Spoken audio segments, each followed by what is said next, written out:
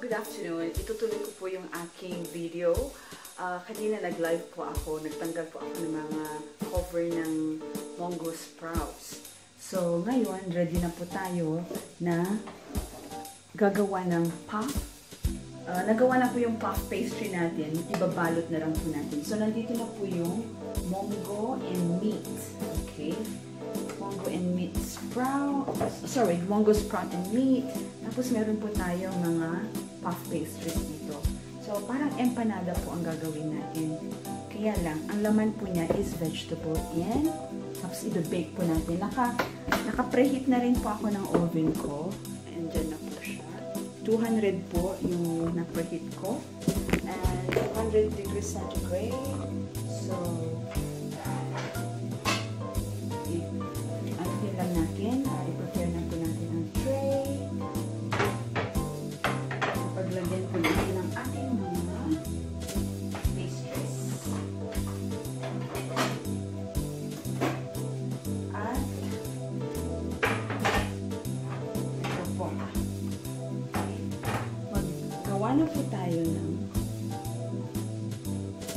it's my first time po na gagawa. So, sana hindi po palpak. Ewan ko kung ilang pastries po dito.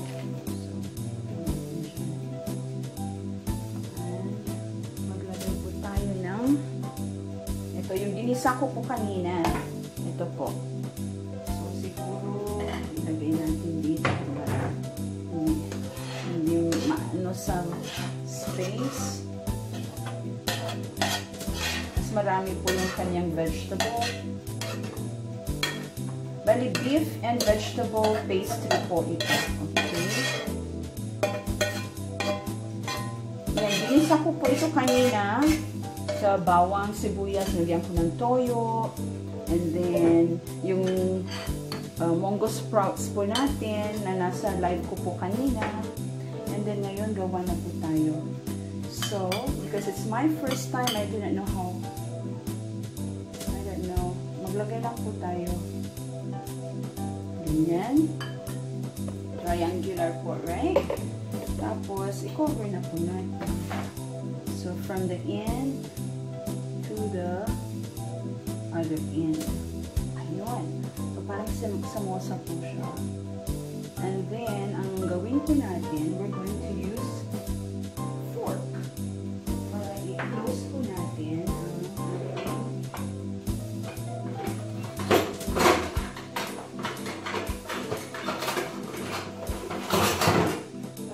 natin ang ating pastry. Yan po. Okay? Nakikita niyo po ba?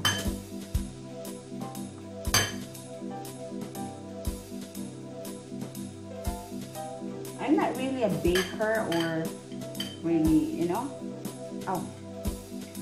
Gusto ko lang kung merong gagawin. At least meron po akong ginawa ngayon. Ngayong egg. Ayan. Ito na po siya. There. Ito na po. Tapos, i-ano po natin mamaya. I-brush po natin ng egg. Let's see. Let's have another one. Okay. So, ito po. Isang spoon. Maganda yata na dito ko i-ano. Ayun, ganun pala. Dali po ha. Ayun, nakikita niyo po ba yung ginagawa ko. Then, i-close ko na lang manually. Meron po ako nakita. Ayun. Ayun. And then, dito po. Maglagay po tayo ng nag-o-open po siya ng style niya para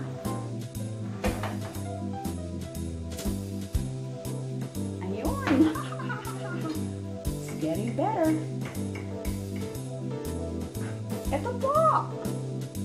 Ayan. Second.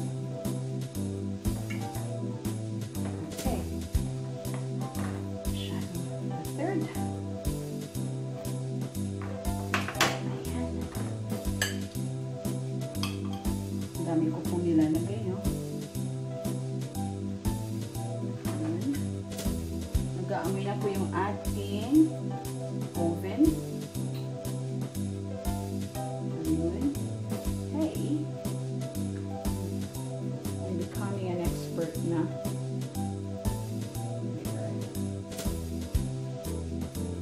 Mura lang po naman yung puff pastry. Tapos, ganito po natin. Yep. Yep. There.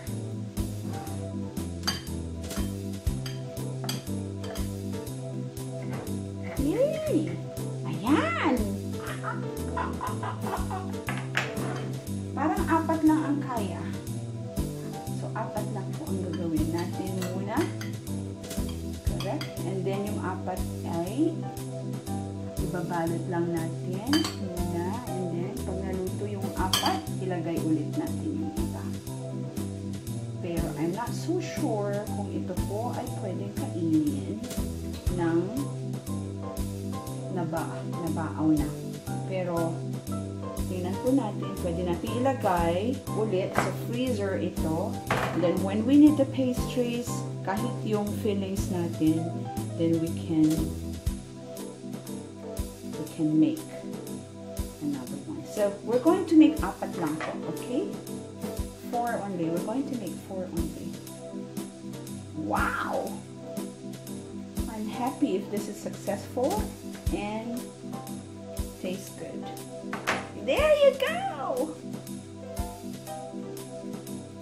Oh. Lagay na po natin. Ah, no. We still need the egg.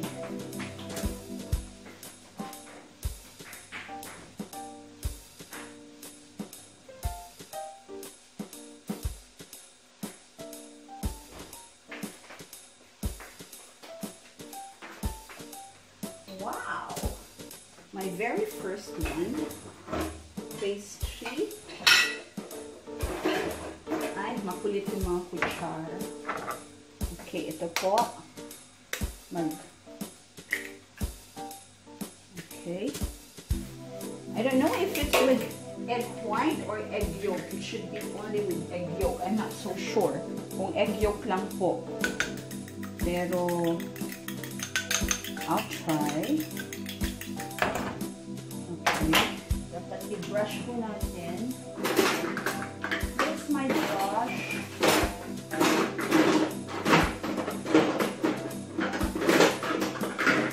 Hey, where's my brush? Ito po ang brush natin. Ito. Okay.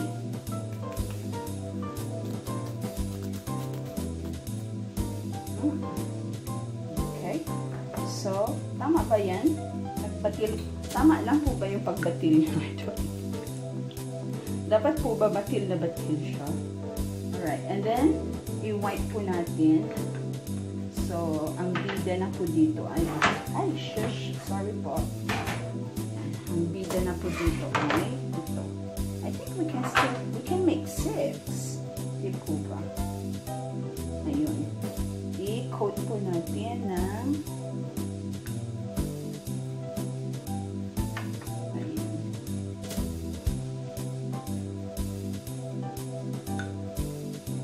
pag hindi po naubos, pwedeng ilagay sa tortang talong.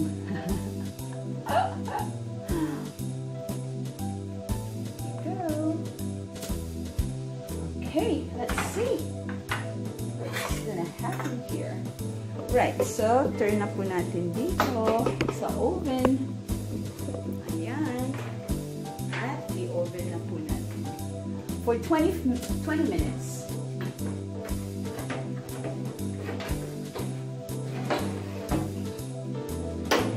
Yun po, 200 degrees po siya. You want. So, habang hinihintay po natin, 20 minutes, 5, 10, 15, 20. So, matatapos po ng 4:35 from the clock. Yeah. Then, mag-try. Oh, huwag na i-try yun. Balik na lang po tayo mamaya. Okay? We'll see you in a bit. Yan po, it's already puffing. There. there. So, ilang minutes pa? 10 minutes pa po. And pwede na pong tanggalin. Ayun, nagpapak na po sila. Nasa loob ng oven. Yun, hindi na close. Nagbubuka na po siya. Nasa 200 po yung aking temperature. And, bali, 10 minutes pa lang na nauubos niya. So, another 10 minutes po. Pag nasa 30 na po siya, pag nasa 30 na din, pwede na po. While na hinihintay po natin na maluto, kain po tayo ng mangga. Nilagyan ko po ng sili and toyo.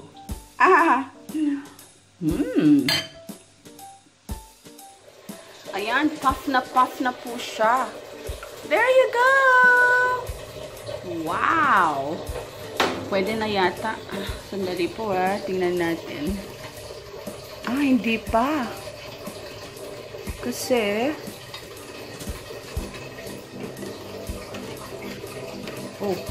bakit ganyan?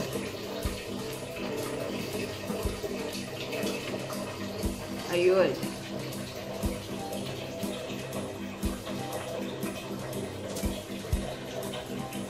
Five minutes pa po. Ito po yung pastry.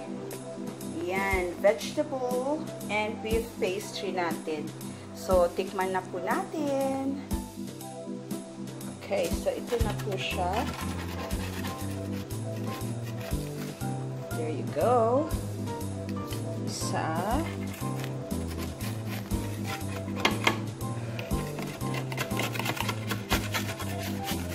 Hindi po ako naglagay ng dalawa. Saka na lang po yan. Right.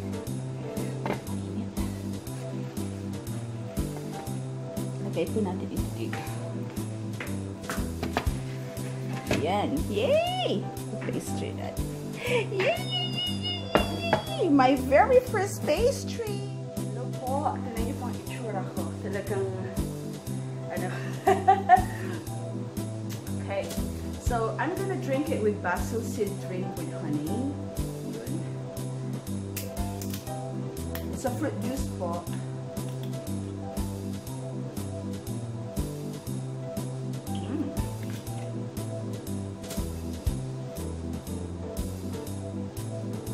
Meron po siyang basil seed. My first pastry ever! Ito po yung may open kanila. Ito po yung likod niya. Okay.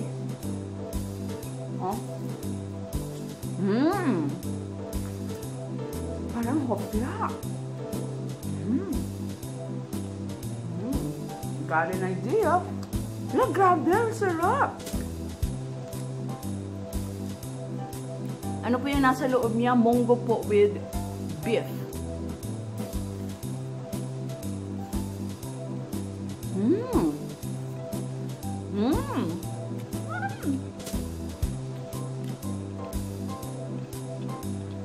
Now I know kung anong meron sa puff na yan. Pero too much of it yata hindi rin maganda. Kasi masyado yata siyang oily. Grabe.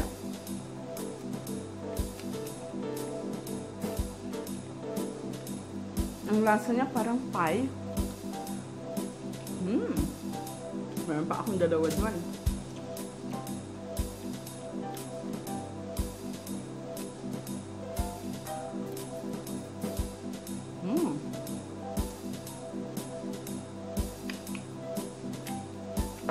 Parang i-share ko yung dalawa. Marami pa naman ako dyan.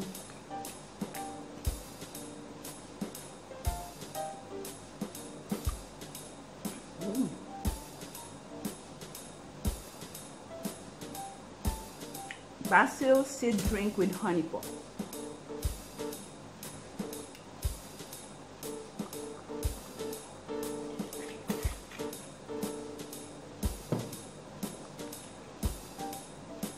Tawagan ko po si Ruby.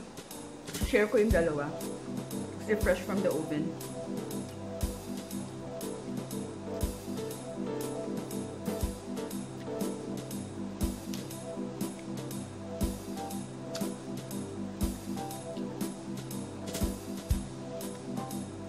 Hi, Ruby!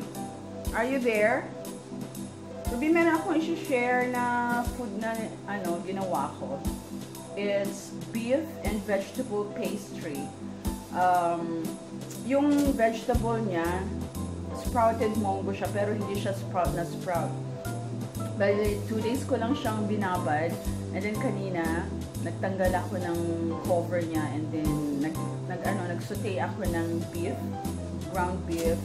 Konti lang, konting, I don't know if nilagyan ko lang toyo, I can't remember. Yeah. And fresh from the oven kasi siya. Na, ibababa ko, 2 pastry. Okay? Pinakain ko na ng 2.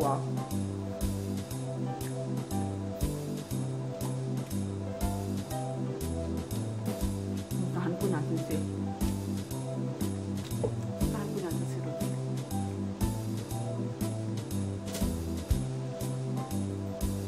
Bigyan po natin siya.